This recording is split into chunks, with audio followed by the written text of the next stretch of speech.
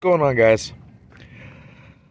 So I made up this I made this underglow kit for my sister's charger. Um, the thing I don't like about the underglow kits that you buy online or whatever is you have a fixed amount of wire to go from LED to LED, and you have to just coil that up, and it's not protected by the wire loom. You can easily do that, but so this is going to go underneath the back bumper area. This strip here is going to go on underneath the driver's side area, passenger side. Nothing up front. These LEDs, they look pretty. Very hard to solder, but they look pretty. They give it's like a neon, like the old school neon look to it. But you can see, so I soldered and shrink tubed, and so I've got a female plug here, or sorry, male plug here, female plug here. Okay, there's a junction right here.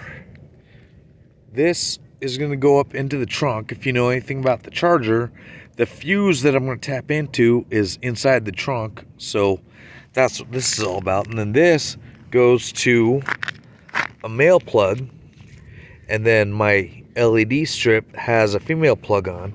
Like I said, I went ahead and I soldered and I shrink wrapped and everything. And then of course, so the current is going to go through the LED through the strip, and it's going to get plugged. This is going to get plugged into here, and then this is just a little jumper wire. This goes down the passenger side, or sorry, driver's side.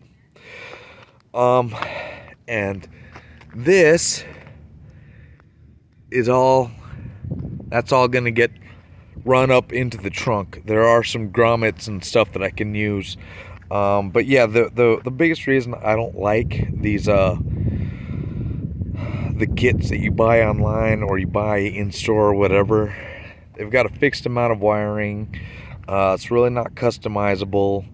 The only thing you have to take into consideration with this, and I don't know if these kits actually have this information within the kit, but obviously I'm going to have to do an add a fuse.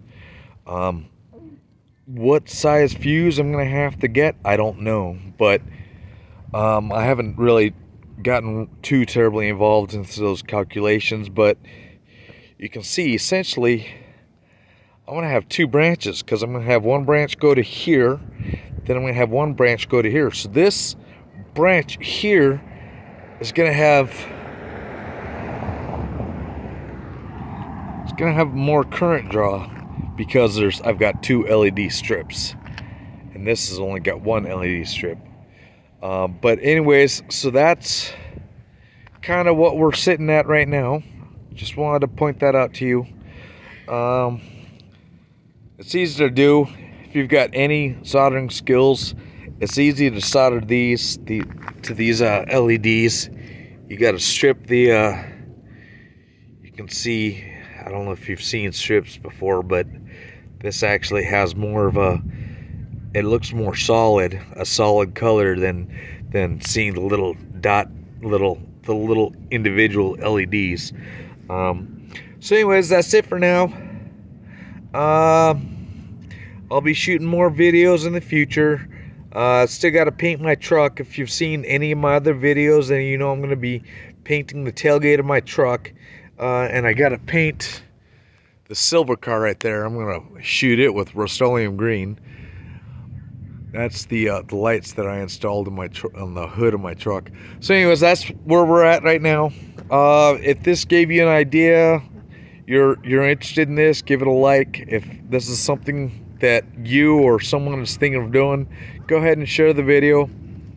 Until my next video, I will talk to you later. All right, thanks. Bye.